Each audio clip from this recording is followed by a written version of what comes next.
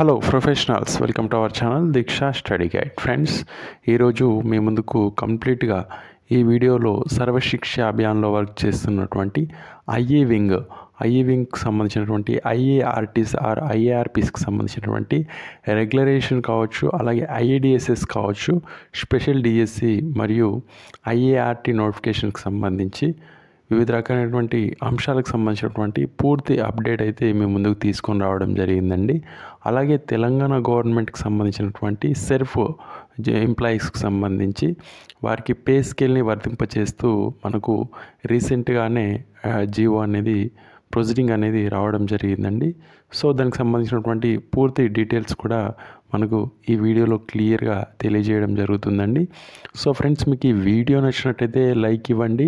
అలాగే సబ్స్క్రైబ్ చేసుకున్నట్టయితే మన ఛానల్ని సబ్స్క్రైబ్ చేసుకోండి.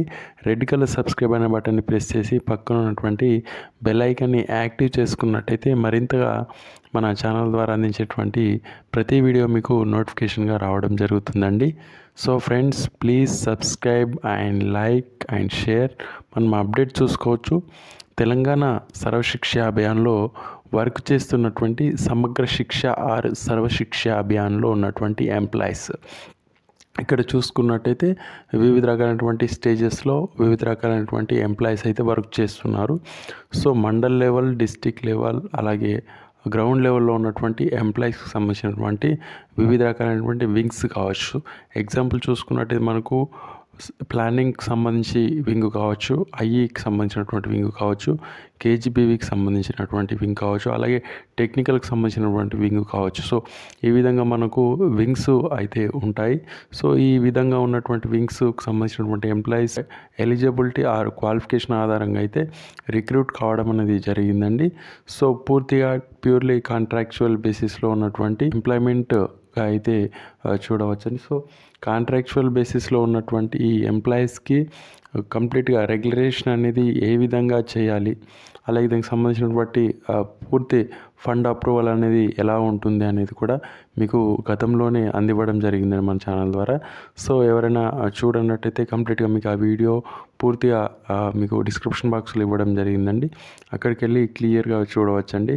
అలాగే ఇక్కడ చూసుకున్నట్టయితే కంప్లీట్గా పిఏబి ప్రకారం, సో ప్రాజెక్ట్ అప్రూవల్ బోర్డుకి సంబంధించినటువంటి పిఏబికి సంబంధించినటువంటి శాలరీస్కి సంబంధించి ఇంప్రూవ్మెంట్ మనకు గతంలో ఉన్నటువంటి శాలరీస్కి సంబంధించి ప్రజెంట్ ఉన్నటువంటి శాలరీకి సంబంధించి పిఏబి ప్రకారం ఉన్నటువంటి ఏదైతే మనకు పే అమౌంట్కి సంబంధించి హనరియంకి సంబంధించినటువంటి వ్యత్యాసాలు అనేది కూడా మీకు కంప్లీట్గా మన ఛానల్ ద్వారా అందివ్వడం జరిగిందండి. సో పిఏబిలో రాష్ట్రాలకు సంబంధించినటువంటి లెక్కల ప్రకారం వారి యొక్క బడ్జెట్ అప్రూవల్ ప్రకారము 60-40 అనేది రేషియోకి సంబంధించినటువంటి ఫండ్ అప్రూవల్గా అయితే చూడవచ్చండి. సో సెంట్రల్ గవర్నమెంట్కి సంబంధించి 60%గా, స్టేట్ గవర్నమెంట్కి సంబంధించి 40%గా ఉన్నప్పటికి కూడా మనకు శాలరీ అనేది పిఏబి ప్రకారం అనేది అందడం లేదన్నట్టుగా అయితే భావించవచ్చండి. సో ఇక్కడ మనం చూసుకోవచ్చు, కంప్లీట్గా సర్వశిక్ష అభియాన్లో వర్క్ చేస్తున్నటువంటి ఉద్యోగుల యొక్క పిఏబి లెక్కల ప్రకారం శాలరీస్ ఇచ్చినట్టయితే ఈ ప్రజెంట్ ఉన్నటువంటి శాలరీస్ కంటే కూడా ఎక్కువగానే వారి యొక్క గౌరవ వేతనం అనేది ఉంటుంది. బట్ మన స్టేట్ గవర్నమెంట్స్, తెలుగు రాష్ట్రాలకు సంబంధించినటువంటి స్టేట్ గవర్నమెంట్స్ ఆలోచించి కాంట్రాక్ట్ మరియు అవుట్సోర్సింగ్లో ఉన్నటువంటి సర్వశిక్ష అభియాన్ ఆర్ సమగ్ర శిక్షలో ఉన్నటువంటి వివిధ రకాలైనటువంటి వింగ్స్ ఉన్నటువంటి ఎంప్లాయీస్కి న్యాయబద్ధమైనటువంటి పూర్తి నిర్ణయం తీసుకొని ఐఏవింగ్, ముఖ్యంగా మన స్పెషల్ ఎడ్యుకేషన్కి సంబంధించి ఐఏవింగ్ ప్రత్యేకంగా చూసుకున్నట్టయితే ఐఏవింగ్లో వర్క్ చేస్తున్నటువంటి వారు special D.Ed are special BEd are ఎంఈడికి సంబంధించినటువంటి హయ్యర్ ప్రొఫెషనల్స్ అయితే చూడవచ్చండి. సో ఈ ప్రొఫెషనల్స్ క్వాలిఫికేషన్ కలిగినటువంటి candidates rehabilitation council of India ద్వారా సర్టిఫైడ్ అయినటువంటి క్యాండిడేట్స్గా చూడవచ్చండి. సో ఈ సర్టిఫైడ్ అయినటువంటి క్యాండిడేట్స్ మాత్రమే స్టేట్ గవర్నమెంట్ ఐఏఆర్టీ పోస్టులలో ఆర్ ఐఏఆర్పి పోస్టులలో తీసుకోవడం జరిగిందండి. సో వీరికి కంప్లీట్గా 2001 నుండి కూడా సర్వశిక్ష అభియాన్కి సంబంధించి, రాజీవ్ విద్యా మిషన్కి సంబంధించి, సమగ్ర శిక్ష అభియాన్కి సంబంధించి పూర్తిగా ఈ విధంగా నేమ్స్ చేంజ్ అయినప్పటికీ ఎంప్లాయీస్ యొక్క వర్కు, సో దానికి సంబంధించి పూర్తి ఫార్మేషన్ చూసుకున్నట్టయితే మనకు కంప్లీట్గా 2001 నుంచి ప్రజెంట్ ఇప్పటి వరకు కూడా పూర్తిగా వివిధ రకాలైనటువంటి చేంజెస్ అనేది రావడం జరిగిందండి. ఎంప్లాయీస్ స్ట్రెంత్ పెరగడం కావచ్చు, సిడబ్ల్యూఎస్ఎన్ పిల్లల యొక్క పూర్తి ఫెసిలిటీస్ ఇంప్రూవ్మెంట్ కావచ్చు, సిడబ్ల్యూఎస్ఎన్ పిల్లలకు సంబంధించినటువంటి హయ్యర్ లెవెల్ ఇంప్రూవ్మెంట్ ప్రొసీజర్స్ కావచ్చు, అలాగే వారికి సంబంధించినటువంటి రెగ్యులర్ ఫెసిలిటీస్ కావచ్చు, అలాగే వారికి సంబంధించినటువంటి పూర్తి రెసిడెన్షియల్ స్కూల్స్ కావచ్చు, అలాగే హాస్టల్స్ కావచ్చు, అలాగే ఎర్లీ ఇంటర్వెన్షన్ సెంటర్స్ కావచ్చు, ఈ విధంగా వివిధ రకాలైనటువంటి పూర్తిగా వారికి ఇంప్రూవ్మెంట్లో భాగంగా ఉన్నటువంటి రీసోర్స్ మల్టీ కేటగిరీకి సంబంధించినటువంటి మల్టీ డిసిప్లినరీకి సంబంధించినటువంటి అప్రోచెస్ పరంగా చూసుకున్నట్టయితే సిడబ్ల్యూఎస్ఎన్ పిల్లలకు సంబంధించి పూర్తిగా మండల్ లెవెల్లో కావచ్చు, తాలూకా లెవెల్లో కావచ్చు, అలాగే డిస్టిక్ లెవెల్లో కావచ్చు, ఈ విధంగా పూర్తిగా వారికి సంబంధించినటువంటి సిడబ్ల్యూఎస్ఎన్కి సంబంధించి రెసిడెన్షియల్ గురుకులాస్ నియమించినట్టయితే పూర్తిగా ఇక్కడ స్పెషల్ బీఈడి చేసిన వారికి కావచ్చు, వారికి సంబంధించినటువంటి పోస్టులలో న్యాయం చేసిన వారుగా, అలాగే సిడబ్ల్యూఎస్ఎన్ పిల్లలకి సంబంధించినటువంటి ఇంప్లిమెంటేషన్ ఫెసిలిటీస్ అరేంజ్మెంటు, అలాగే సుప్రీంకోర్టు అండ్ సెంట్రల్ గవర్నమెంట్ ఇచ్చినటువంటి గైడ్లైన్స్ ఆధారంగా పూర్తిగా సిడబ్ల్యూఎస్ఎన్ పిల్లలకి ఫెసిలిటీస్ నీడ్స్ ఇంప్లిమెంటేషన్లో భాగంగా అయితే వారికి ఒక డెవలప్మెంట్ పరంగా తీసుకువెళ్ళడానికి ఒక ఆవశ్యకత అయితే ఉంటుందండి. సో తెలుగు రాష్ట్రాలకు సంబంధించి ఈ విధంగా మనకు చూడవచ్చు. పిఏబి ప్రకారం శాలరీస్ని అయితే కంప్లీట్గా మనము చూసుకోవచ్చు, అందడం లేదన్నట్టుగా. అలాగే వివిధ రకాలైనటువంటి రెగ్యులేషన్కి సంబంధించి, అలాగే మనకు ఎంటీఎస్కి సంబంధించి మినిమం టైం స్కేల్కి సంబంధించి కావచ్చు, ఈ విధంగా చూసుకున్నట్టయితే రెగ్యులేషన్కి సంబంధించినటువంటి ప్రొసీజర్ చూసుకున్నట్టయితే కంప్లీట్గా మీకు ఇదివరకే వివరించడం జరిగిందండి. సో సెంట్రల్ స్కీమ్ కాబట్టి 60-40 రేషియో ఫండ్ ఆధారంగా ఉంటుంది కాబట్టి రెగ్యులేషన్కి సంబంధించినటువంటి పూర్తి ఇన్ఫర్మేషన్ అనేది డిపెండ్ ఆన్ స్టేట్ కాబట్టి పూర్తిగా స్టేట్ పైన ఆధారపడి ఉంటుంది. వారి యొక్క నామ్స్ అండ్ గైడ్లైన్స్ ప్రకారం అయితే వారి ఇష్టపూర్వకంగా అయితే చేయడం అనేది ఉంటుందండి. అలాగే మనకు ఎంటీఎస్కి సంబంధించి చూసుకున్నట్టయితే ఎంటీఎస్ మినిమం టైం స్కేల్ని అయితే కంప్లీట్గా వివిధ రకాలైనటువంటి స్టేట్ గవర్నమెంట్స్ వర్తింప చేయవచ్చు. బట్ అది కూడా under state government financial and educational డిపార్ట్మెంట్లో ఉంటుంది కాబట్టి వారి యొక్క నిర్ణయం మేరకు గవర్నమెంట్ యొక్క ఆలోచన మేరకు అయితే మినిమం టైం స్కేల్ని వర్తింప చేయగలుగుతారు. హయ్యర్ బడ్జెట్కి సంబంధించినటువంటి విషయం కాబట్టి, స్కీమ్కి సంబంధించినటువంటి విషయం కాబట్టి, సో స్కీమ్లో ఉన్నటువంటి వారిని డిపార్ట్మెంట్లో మెర్జ్ చేయడానికి పూర్తిగా వివిధ రకాలైనటువంటి ప్రొసీజర్స్, అలాగే దానికి సంబంధించినటువంటి యాక్ట్స్ అండ్ ఆర్టికల్కి సంబంధించినటువంటి పూర్తి ప్రొసీజర్స్ ఆధారంగా అయితే ఫాలో కావాల్సి ఉంటుందండి. సో ఈ విధంగా సర్వశిక్ష అభియాన్లో ఉన్నటువంటి వారికి రెగ్యులరేషన్ అనేది మనకు 60-40 రేషియో ఫండ్ల ఆధారంగా అయితే చూడవచ్చు. సో మనకు బడ్జెట్ పరంగా చూసుకున్నట్టయితే 60-40 రేషియోకి సంబంధించినటువంటి అంశాలని కాకుండా అధిక మొత్తంలో బడ్జెట్కు సంబంధించినటువంటి ప్రిఫరెన్స్ అనేది ఉంటుంది. సో ఆ బర్డన్కి సంబంధించినటువంటి స్టేట్ గవర్నమెంట్కి సంబంధించినటువంటి అధిక మొత్తంలో స్టేట్ గవర్నమెంట్ కేటాయింపులు అనేది జరపవలసి ఉంటుందండి. సో ఈ విధంగా రెగ్యులేషన్కి సంబంధించి అండ్ స్టేజెస్ ఫాలో కావాల్సి ఉంటుంది. అలాగే మనకు ఎంటీఎస్ చూసుకున్నట్టయితే మినిమం టైం స్కేల్ని అయితే వర్తింపు చేయవచ్చు. సో ఆ మినిమం టైం స్కేల్ని కంప్లీట్గా వివిధ రకాలైనటువంటి స్టేజెస్లో ఉన్నటువంటి 1/1 స్టేజెస్లో ఉన్నటువంటి వారికి వారి క్వాలిఫికేషన్ అండ్ ఎగ్జామినేషన్ ఆధారంగా వారికి ఏదైతే మనకు వివిధ రకాలైనటువంటి నామ్స్ అండ్ గైడ్లైన్స్ ఉంటాయో, సో ఆ గైడ్లైన్స్ ఆధారంగా అయితే వారి యొక్క మినిమం టైం స్కేల్ అంటే మనకు కంప్లీట్గా వారికి బేసిక్ శాలరీకి సంబంధించి కావచ్చు, అలాగే వారికి సంబంధించినటువంటి మినిమం నీడ్స్కి సంబంధించి పూర్తిగా వివిధ రకాలైనటువంటి ఇన్ఫర్మేషన్ని కన్సల్ట్ చేస్తూ ఇచ్చినటువంటి నివేదిక ఆధారంగా స్టేట్ గవర్నమెంట్ వాళ్ళు మినిమం టైం స్కేల్ని అయితే వర్తింప చేయవచ్చండి. అలాగే ఐఏడిఎస్ఎస్కి సంబంధించి చూసుకున్నట్టయితే ఐఏడిఎస్ఎస్ అనేది పూర్తిగా తెలుగు రాష్ట్రాలకు సంబంధించి 2012లోనే శాంక్షన్ కావడం జరిగిందండి. సో శాంక్షన్ అయినటువంటి పోస్టులలో మనకు 800 చేంజ్గా ఉండనట్టు, అలాగే తెలంగాణకు సంబంధించి 600 చేంజ్గా అయితే చూడవచ్చండి. సో ఇక్కడ చూసుకున్నట్టయితే మనకు కంప్లీట్గా 800 చేంజ్ ఉన్నటువంటి ఏపీలో మనకు గతంలోనే 2019లోనే ఐఏడిఎస్ఎస్ రిక్రూట్మెంట్ జరిగిందండి.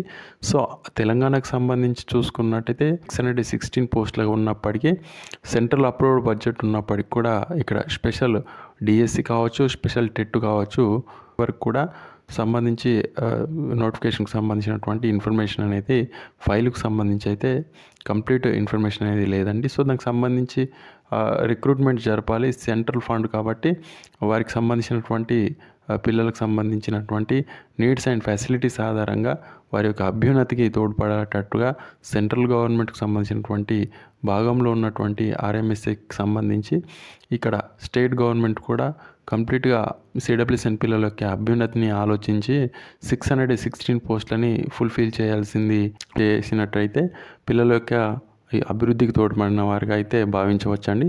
సో బట్ ఇప్పటి వరకు కూడా దానికి సంబంధించినటువంటి ఎటువంటి అప్డేట్ అయితే లేదండి.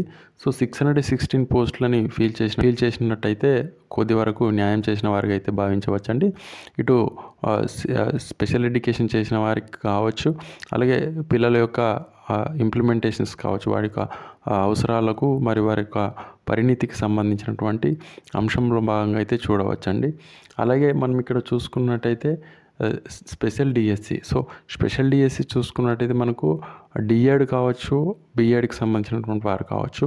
సో వారి యొక్క ఎడ్యుకేషన్ క్వాలిఫికేషన్ ఆధారంగా, వారి యొక్క పిల్లల యొక్క స్ట్రెంత్ రేషియో ఆధారంగా పూర్తిగా వారికి స్కూల్ లెవెల్లో ఆర్ కాంప్లెక్స్ లెవెల్లో ఆర్ రెసిడెన్షియల్ సిస్టంలో సంబంధించినటువంటి వారికి సంబంధించి స్పెషల్ రిక్రూట్మెంట్ అనేది స్టేట్ లెవెల్లో ఫార్మేషన్ ఉండి వారికి ఒక నోటిఫికేషన్ అనేది ప్రిపేర్ చేయాల్సి ఉంటుందండి.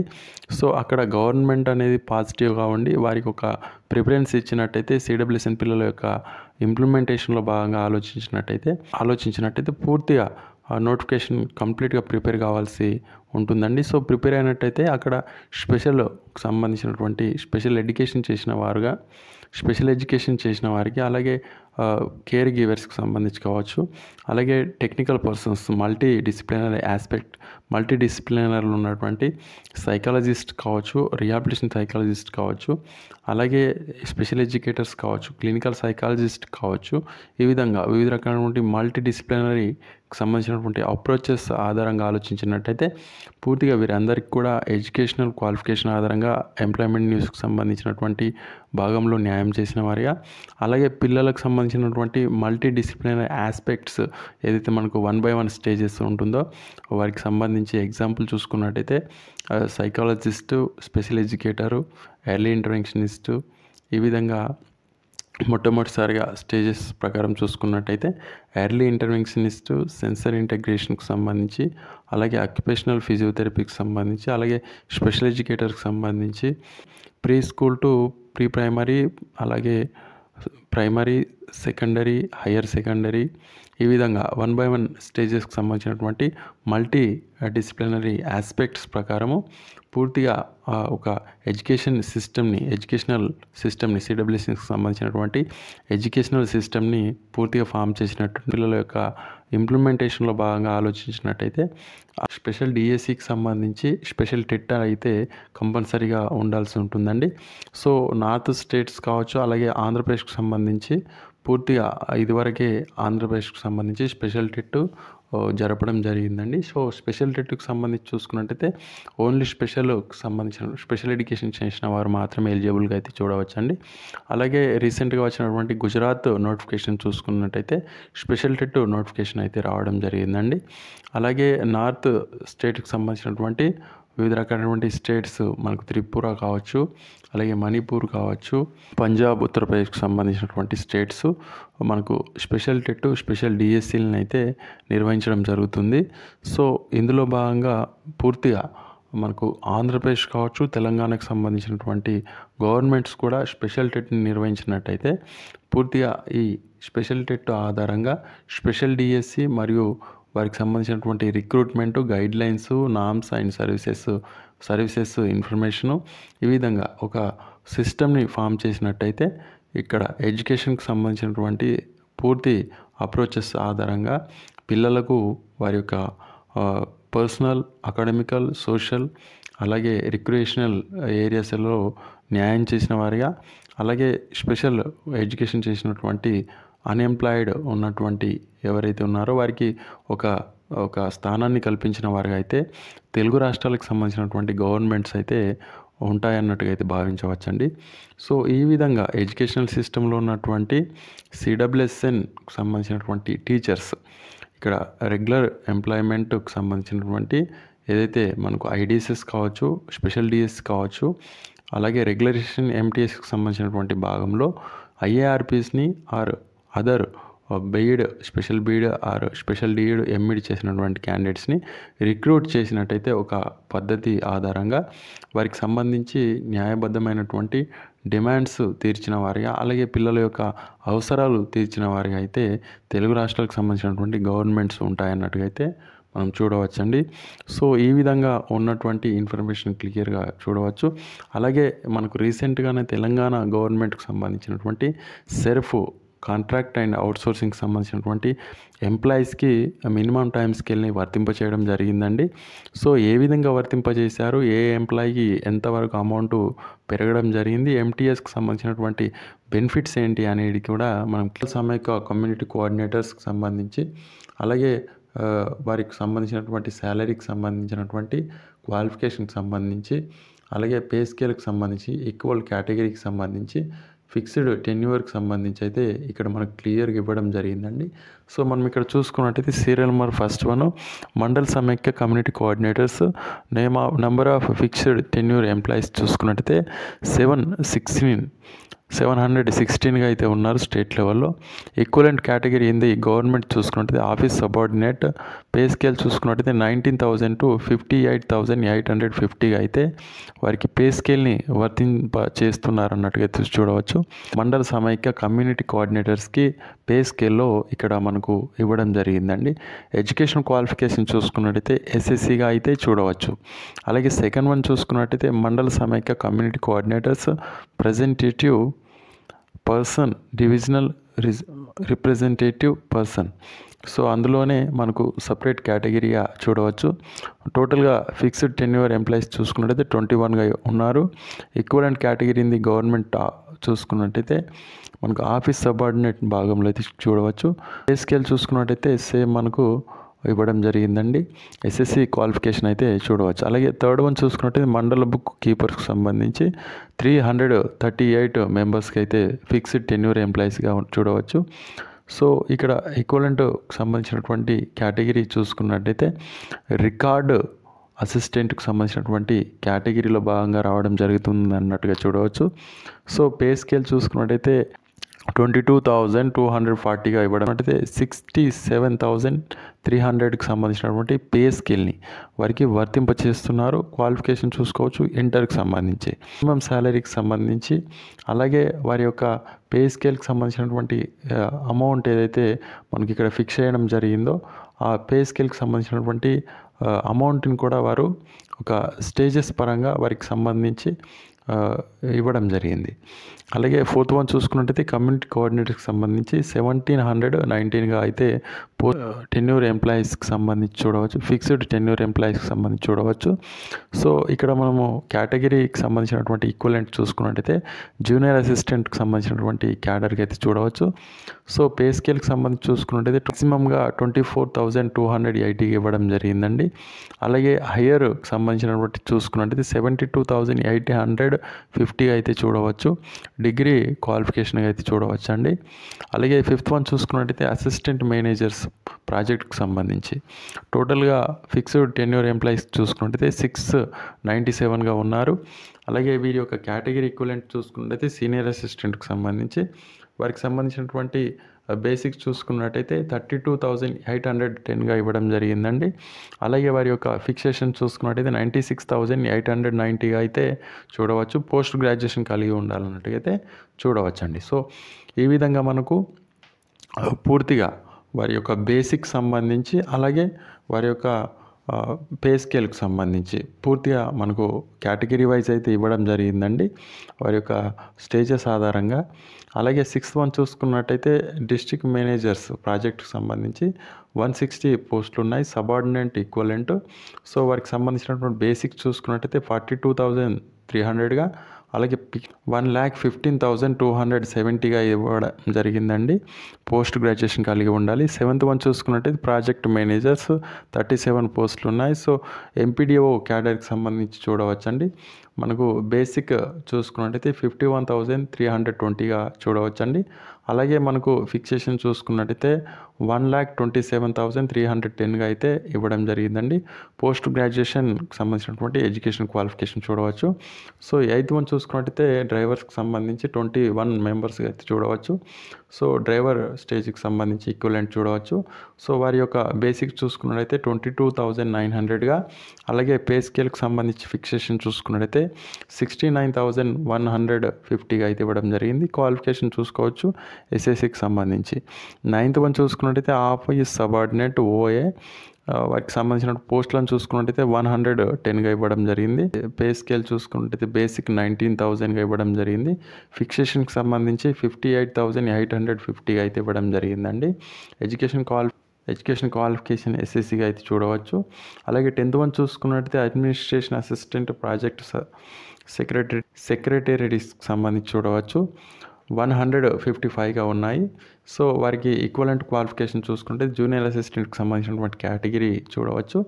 అలాగే సంబంధించి బేసిక్స్ చూసుకున్నట్టయితే 24,280గా ఇవ్వడం జరిగింది. అలాగే పే స్కేల్కి సంబంధించి చూసుకున్నట్టయితే ఫిక్సేషన్ 72,850గా అయితే ఇవ్వడం జరిగింది. డిగ్రీ ఎడ్యుకేషన్ క్వాలిఫికేషన్ అయితే చూడవచ్చు. సో దీనికి సంబంధించినటువంటి extension of pay scales will be come into ఫోర్స్కి సంబంధించి చూసుకున్నట్టయితే మనకు ఏప్రిల్ 1 నుండి వీరికి పే స్కేల్ని వర్తింప చేయబోతున్నారు అన్నట్టుగా అయితే చూడవచ్చండి. సో ఈ విధంగా మనకు chief executive officer society elimination and rural priority Telangana Hyderabad సంబంధించినటువంటి వారు గైడ్లైన్స్ని అయితే జారీ చేయడం జరిగింది అన్నట్టుగా చూడవచ్చు వారి యొక్క ప్రిఫరెన్స్లో భాగంగా. అలాగే ఈ ఆర్డర్కి సంబంధించినటువంటి ఫైనాన్షియల్ అప్రూవల్ సంబంధించినటువంటి ఫైల్ చూసుకున్నట్టయితే మనకు 4th వన్ క్లియర్గా ఇవ్వడం జరిగిందండి.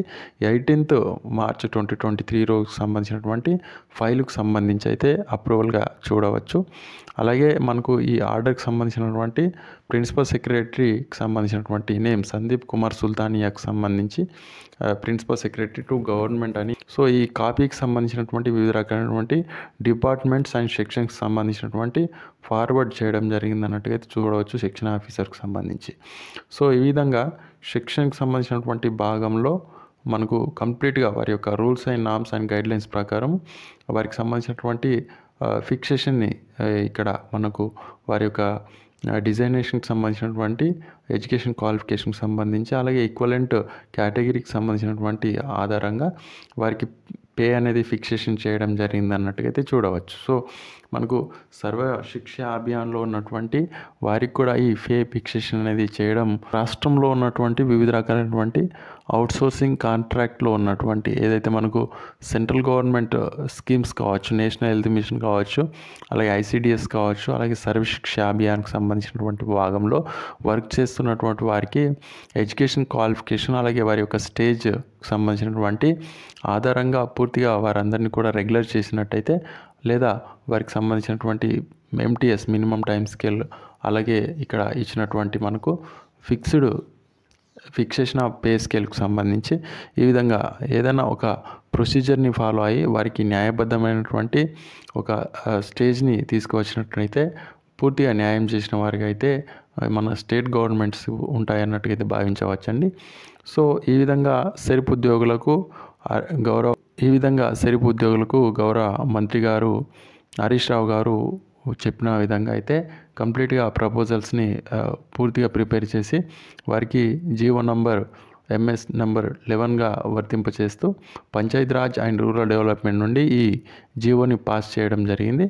ఫైనాన్స్ డిపార్ట్మెంట్ అప్రూవల్కి సంబంధించినటువంటి సెక్షన్ నుండి ప్రిపేర్ చేసి వారికి సంబంధించినటువంటి వర్తింపు అనేది ఏప్రిల్ నుండి ఉంటుందన్నట్టుగా అయితే ఇవ్వడం జరిగింది అన్నట్టుగా అయితే క్లియర్గా చూడవచ్చండి. సో ఫ్రెండ్స్, మీకు ఏదైనా డౌట్ ఉన్నట్టయితే కామెంట్ సెక్షన్లో కామెంట్ చేయండి. మన ఛానల్ని సబ్స్క్రైబ్ చేసుకోవాలనైతే సబ్స్క్రైబ్ చేసుకోండి. అలాగే మరింతగా మన ఫ్రెండ్స్ గ్రూప్లలో షేర్ చేయడం మరవకండి friends. Thank you very much for watching. Please share, subscribe and visit Diksha Study Guide. Like, share, comment. Thank you friends. Thank you very much for watching.